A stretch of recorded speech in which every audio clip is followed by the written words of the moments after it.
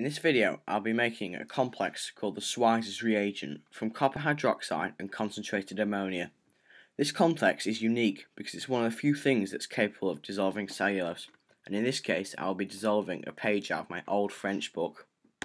To make the Schweizers reagent, I will need 3 grams of copper hydroxide and 150 milliliters of concentrated ammonia. The two are then mixed together until the solution goes a dark blue colour, indicating that the Schweizers reagent has been made.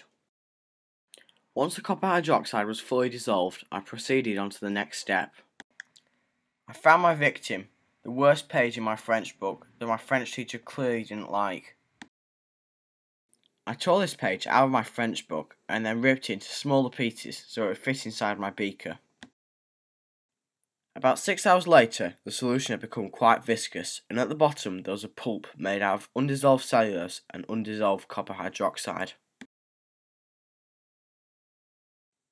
I then added the Schweizers reagent with the dissolved cellulose into a 10% acid solution to make these noodle-like shapes.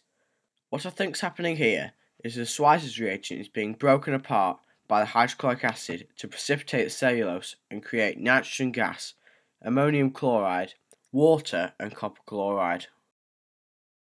I think the nitrogen gas either dissolves into the solution or it reacts with the hydrochloric acid to make nitrogen trichloride, but once again I'm not sure. To destroy any remaining Schweizers reagent, I stirred around the precipitated cellulose in my acid solution.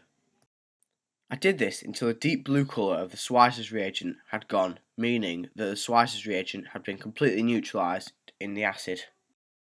I filtered the solution and then left it to dry for a few days.